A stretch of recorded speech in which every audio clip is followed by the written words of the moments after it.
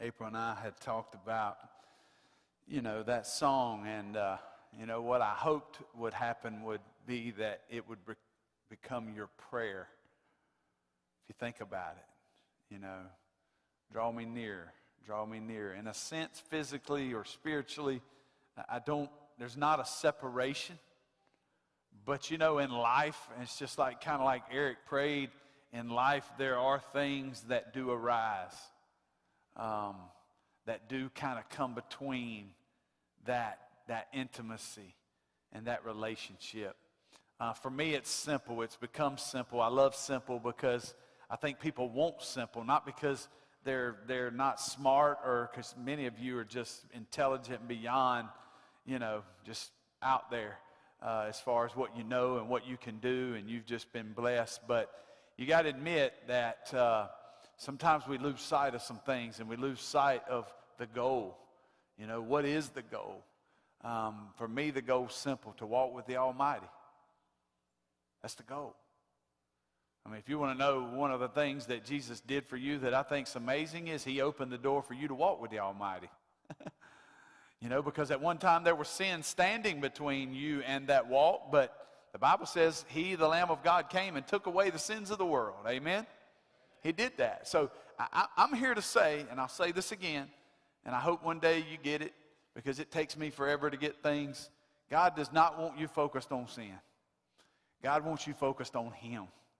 God wants you to focus on this path, this journey, this purpose, this wonderful plan that he has for you that I believe is so consuming, so all-consuming that we don't have time to mess with that stuff. I really believe that. And so, man, the goal is walking with the Almighty, and my desire today, my prayer has been that he will use his word today, that he will use his word today to renew you and challenge you in that effort. Because think about it. Did you walk with the Almighty this week?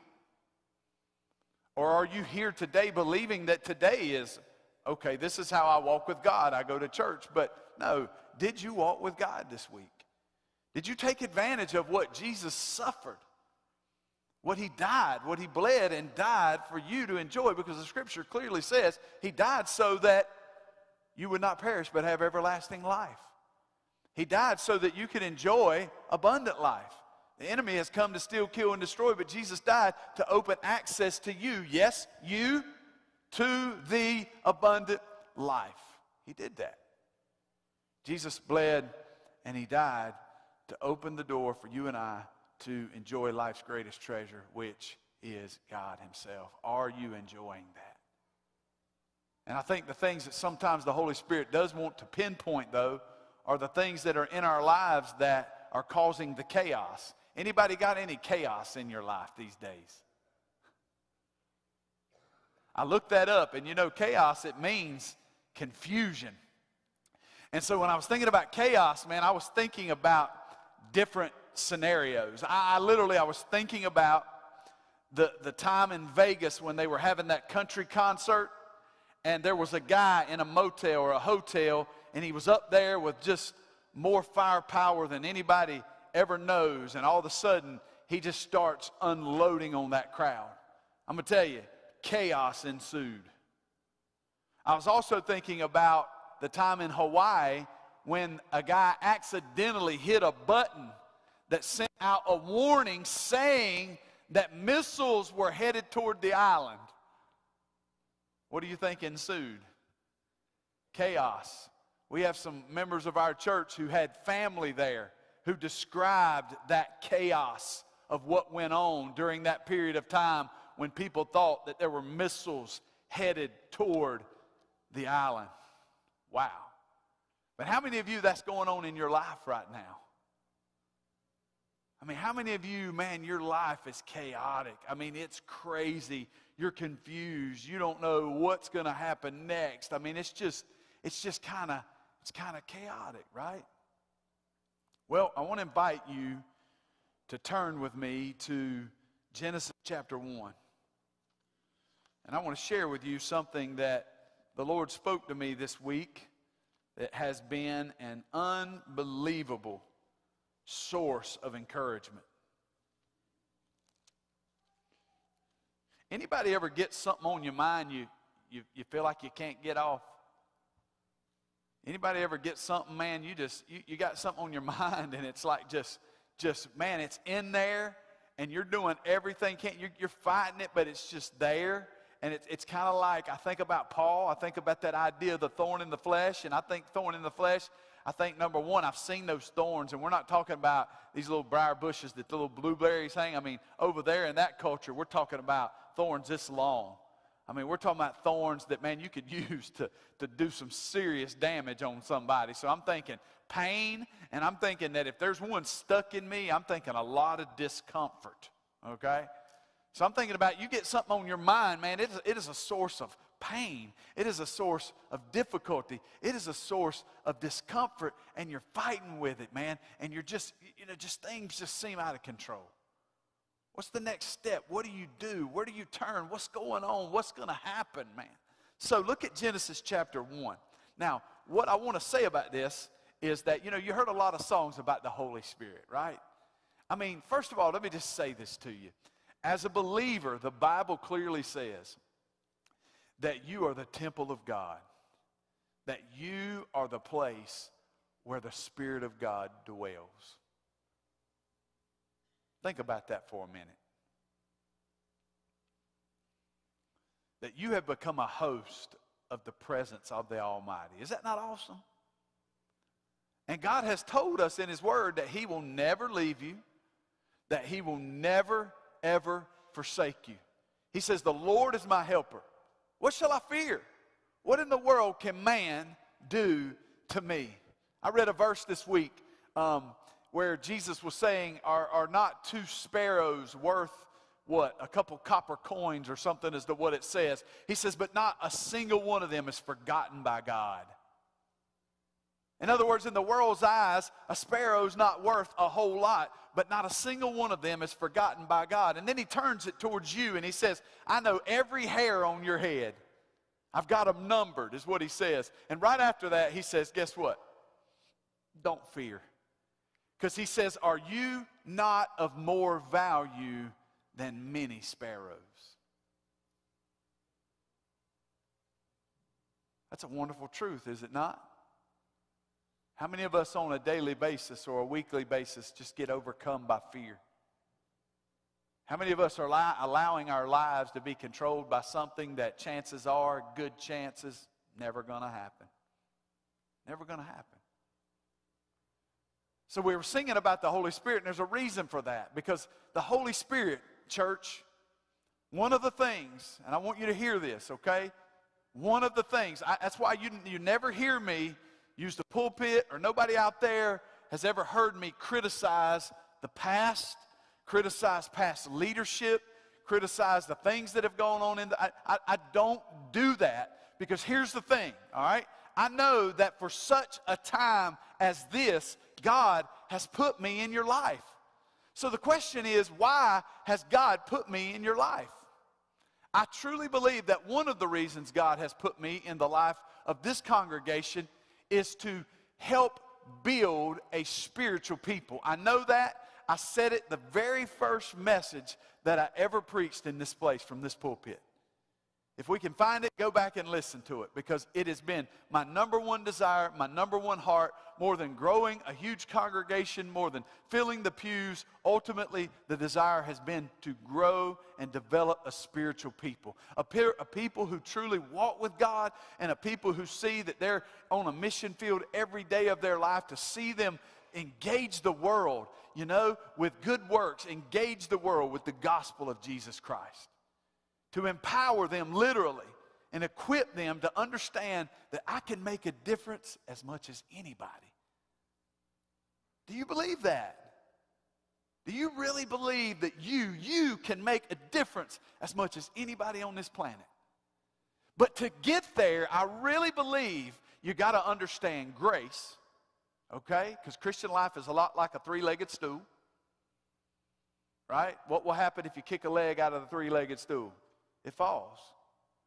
So to me, the Christian life is like a three-legged stool, built on grace, built on faith, and built on the Spirit of God. So if you try to take any of those out, it's going to fall flat, right? So that's why, I know the way that I preach grace sometimes. People are like, oh, I don't know about that preacher, man. I don't know, he seems to kind of be missing this part over here. Doesn't seem to be taking sin seriously, but you're not hearing me. Because over the last, 2 years, we spent a lot of time talking about the Spirit of God. We've been spending a lot of time talking about the role of the Spirit of God. And the Bible clearly tells us to walk by the Spirit and not fulfill the lust of the flesh. Amen? I don't know how much more serious you can get about sin than that. And I stand on that. I affirm that your calling, your privilege is to live your life by the Spirit. Just like Psalm says, to let your steps be ordered by the Lord. And do you realize that when we stop letting our steps be ordered by the Lord, that's when chaos happens? But here's what I love, man, and this gets me emotional. Because in our chaos, it's just like, I think about the story, Mark 4. The disciples are in the boat. Jesus has told them, get in the boat, we're going to the other side. It's even cooler that I've been there, that I've been on a boat in the Sea of Galilee. So they said, get on a boat, they're going to the other side. The Bible even says Jesus took a pillow with him. So if he took a pillow with him, what do you think his intentions were? I'm going to get me a nap in, man. But he also knows what's going to happen in this situation. So a storm comes up. And I've heard stories about storms on the Sea of Galilee, And it's very interesting. Take some time to study that. But these men, this storm was so bad that these men were scared for their own lives. It literally says that they thought they were perishing. And guess what Jesus is doing? They think they're going to die. In other words, they don't think they're going to make it. What's he doing? He's asleep on that pillow. Here's what I love, man. Here's what I love. Them boys go over there and they wake Jesus up and they're like, do you not care that we're dying? Isn't that the way we feel when things are difficult? Are we, God, where are you? I'm confused. I don't get it. Aren't you supposed to take this away from us? But here's what happens. They shake him. Jesus, do you not care? And here's my translation. He gets up and here's what he says. I want you boys to see it from my perspective. Whew. No more wind. No more waves. Isn't that awesome? That, yeah, we see it. We look at it. We see it as chaos. It's crazy. We don't know if we're going to make it. But you know how he sees it? It's peaceful. He's not worried one single bit about it. Because I know that everything that he allows in your life is for your good. I'm telling you, if you would believe that statement alone, you could walk out of here as a peaceful person. You could walk out of here at peace. Because you know what? When things bad happen, it's like, oh my goodness, I've done something wrong. God's getting me. He's doing this. He's doing that. But let's move on. We're talking about the Holy Spirit. Man, this is so cool. When is the first time the Holy Spirit is mentioned in the Bible? You're looking at it. What are you looking at? You're looking at Genesis 1. Or I don't know, I may not have told you to turn there. But I want you to see something that just blows me away. Because anytime you see something, when it's first mentioned, we talked about this last week with Exodus 17. But when something, the first time it shows up, in some traditions, that means, hey, you need to pay attention to it. There's something very significant here, okay? So I want you to read with me. You know this. You already know it. But I want you to read with me the first time the Holy Spirit shows up in the Bible. Look at it. In the beginning, God created the heavens and the earth. But at one time, what was the case? The earth was without form. It was void. What does void mean? It was empty. And there was darkness on the face of the deep. In other words, at that time, it was chaotic. It was in a chaotic state. Now notice what else comes. And the Spirit of God was hovering over the face of the waters. The Spirit of God was hovering. So this chaotic situation, what I want you to think about with me, where is the Spirit of God? He's right there in the middle of it. So you look at your life, you look at your chaos, you look at the things that you're dealing with right now in your life. where do you think the Spirit of God is? He's right there in the middle of it. Why is he there? Well, what's so cool about Genesis here is that what happens now? The earth is without form and it's void, it's empty, it's chaotic. But what happens now? God brings order. He establishes order to this chaotic situation. So what I want you to think about is that God has given you as a believer, he's given you the gift of the Holy Spirit. He has sealed you with the gift of the Holy Spirit, the one that he refers to as the helper, as the comforter, as the guide. And we're going to read John 16 in just a moment. But let me just remind you of something. Why is he there? He is there. Why is he there? What does he want to do in the middle of your chaotic situation? He wants to bring order. He wants to bring order. Remember, God's not making your life chaotic. You're making your life chaotic because we allow the enemy to come into those difficult times and to get all of our junk thrown out of order.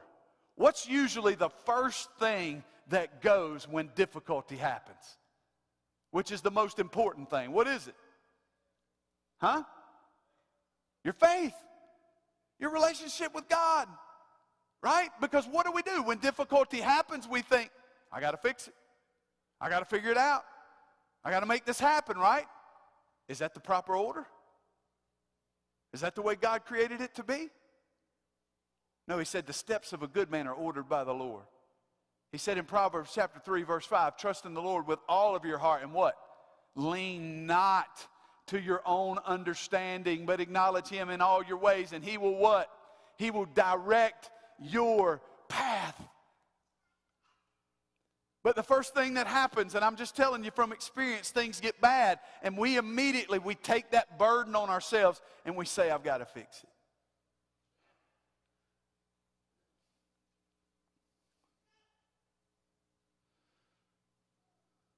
So here's what I really want you to hear today.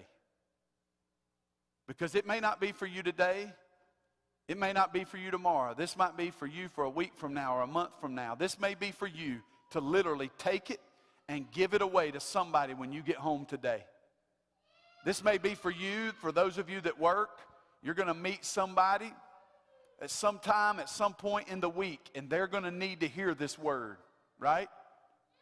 They're going to need to know that the Spirit of God is there. And the reason that he is there is because he wants to reestablish order in their life. He wants to lead them back to the priorities. Number one, your walk with God.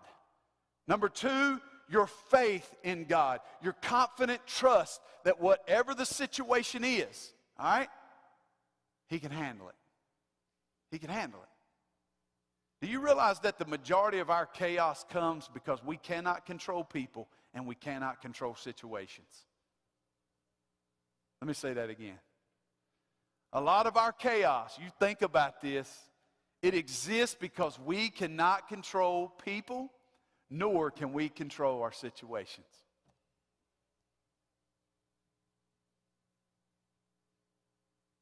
And that's never going to change. But I want you to live, though, in hope. I want you to know that there is hope. And the reason there's hope is because God chose to send his Spirit to dwell in you. And he will never leave you, never forsake you.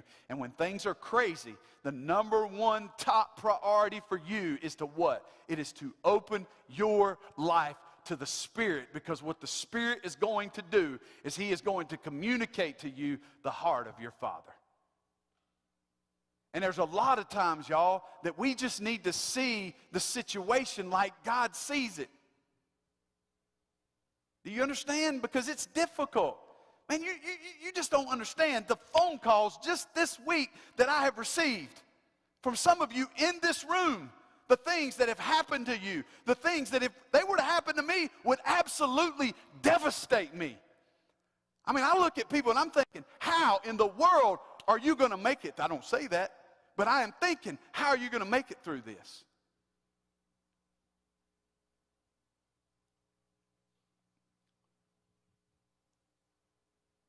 I mean, this is real life of every day. Hey, Pastor, got to tell you what's happened, man.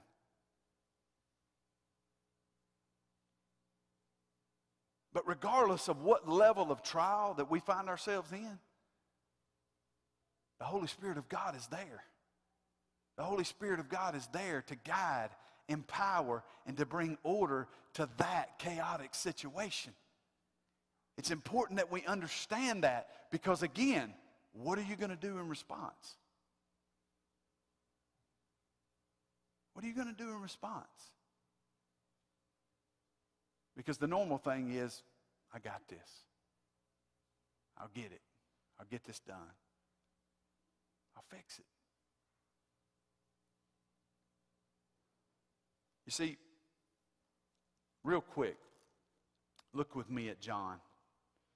And we'll look at this passage and then we'll close. I just want to read it to you, and you can go back home and go back through it. But listen to this. John chapter 16. I want you to go home really today. If you get some time, read through John 14, 15, and 16. It'll just really help you get a glimpse of what Jesus was telling his disciples that the Spirit of God was going to do in their life. So I'm just going to read this. John 16, verse 5. But now I go away to him who sent me. Jesus is speaking. And none of you asked me, where are you going? But because I have said these things to you, sorrow has filled your heart. Nevertheless, I tell you the truth, it is to your advantage that I go away. Because if I do not go away, the helper, who's the helper? Spirit. If I don't go away, the helper will not come to you. But if I depart, I will send him to you. Now listen to these verses. When he has come, he will convict, now notice the phrase, the world of sin. He's going to convict the world of sin and of righteousness and of judgment. So his ministry primarily here in these verses is to convince. To convince what? To convince the world of sin, to convince of righteousness. It didn't say the world of righteousness, but of righteousness and of judgment. Verse 9, listen to it. Of sin, why? Because they do not believe in me. The world does not believe in him, so why does the Holy Spirit come along and convince them of sin? Because God is not willing that any would perish, but that all would come to repentance. And so he wants them to understand the spiritual situation, circumstance that they are in, because if they don't understand that, they're never going to cry out for the Savior. Right? So the Spirit comes to convince the world of sin because they don't believe in me. And if they get a grasp on really where they're at spiritually, they'll trust the Savior. That's what you did, right? That's what you did. You came to an understanding of your sin and your spiritual plight and what was going to happen to you apart from the Savior, and you chose to believe the gospel of Jesus Christ. But it goes further. Of righteousness, because I go to the Father. Now notice the transition of who he's talking to. He goes from speaking about convincing the world of sin. Now he says, of righteousness, because I go to my Father and you see me no more. So he goes from speaking about the world to my job, the Spirit of God's job is going to be to convince you of righteousness. And here's the deal. You are always going to struggle a lot with this issue of righteousness because you're going to think it's going to be about your righteousness that's going to get you the blessing of God. Can I get an amen?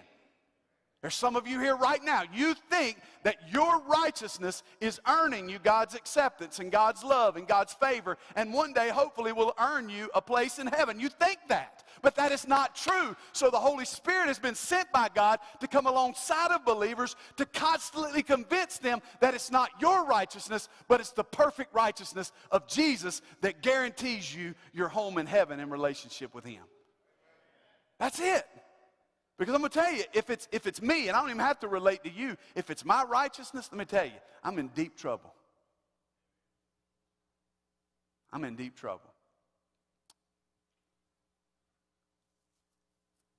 But then he says to convince of judgment. So the Spirit always wants to take you back to your identity. He always wants to take you back to your source of life. But then it goes on to say of judgment. Why is he convincing the world of judgment? He says because the ruler of the world, of this world, is judged. I still have many things to say to you, but you cannot bear them. Now listen, when the Spirit of truth has come, he will guide you into all truth, for he will not speak on his own authority, but whatever he hears, he will speak, and he will tell you things to come. He will glorify me, for he will take what is mine and declare it to you. All things that the Father has are mine. Therefore, I said that he will take of mine and declare it to you. Do you hear that? So what is the Spirit? The Spirit of God, church. Some point, some way, we've got to get back to that reality that the Spirit of God is alive, that he's well. We believe these words, that he's been given to us, and he's there to declare to you the heart of your Father. That's why he's there.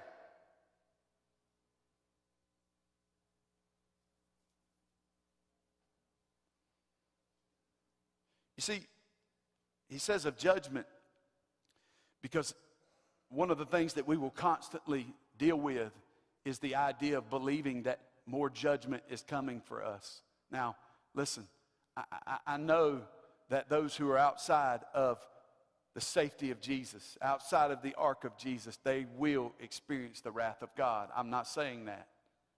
I'm not saying that that's not true. But I want you to understand is that the Holy Spirit wants to constantly come alongside of you and declare to you over and over again that the ruler of this world has been judged. That the teeth of the enemy have been knocked out. He has no power over you. John 10, it clearly says that Jesus has you in his grip and you will never perish, and no one, nothing can snatch you out of his hand, okay? He wants to convince you of judgment because the Bible clearly says that when he was raised up on the cross, that he drew all of the judgment of the world into himself. So how tragic is it to know that this is what Jesus did for the world, but the world continues to believe that somehow by their own righteousness, they're going to be okay in the end. How tragic is it for people to believe that there's still more judgment coming for the people of God? That wrath has been poured out. One of the most beautiful pictures is of when Jesus said, hey, it's not my will, it's yours. And he talks about drinking the cup of the wrath of God. Ladies and gentlemen, do you or do you not believe that he drank that cup in his entirety? Discipline is something way different than judgment. Discipline comes from the loving hand of a loving father who sees his children on the wrong path, and in a loving way, in a loving compassion, he will try to turn you around and get you back where your priorities are where they need to be. So here's the thing that I closed with this morning. And God has given us a wonderful gift of the Holy Spirit. And I am just challenging some of you today. God just wants you to open your heart to the ministry of the Holy Spirit and allow him to bring order to your chaotic situation. Is the church listening? Are you listening? Somebody's got to make that decision today. Is it you? Father, we thank you for the day. Always appreciative to get together with your people. God, just to sing, to pray, to open your precious word, to listen and to hear and to know, Lord, even today as we think about your Spirit. As we think about the time when he was first mentioned there, hovering over the chaotic situation that the earth was in. But then what ensued was order. And I believe the Holy Spirit played a huge part in that. I believe the Holy Spirit was there and he was a part of that creative activity of bringing order to chaos. And so God, I just want, not me, but God, you want people to passionately understand that you have given your Spirit and that he is there. He is in the middle of their situation. And God, you are inviting them to open up and allow him to bring order to their chaos. To allow him to maybe come into the chaos of the fact that maybe they don't have a relationship with you, and to convince them of their sin and their need for you, or to take a believer who's struggling, still thinking that it's of their righteousness that they are made perfect, or their righteousness that gets them into heaven. Lord, I don't know, but you want to convince them that it's about the righteousness of Jesus. Maybe we're still struggling with judgment, thinking, God, that it's not been fully paid for. But whatever it is, as your word says, your Spirit has been sent forth to declare to us what you are saying. So God, may we open our hearts today to your Holy Spirit, to allow him to come in and to bring order to our chaos. In Jesus' name we pray. Amen. Let's stand together.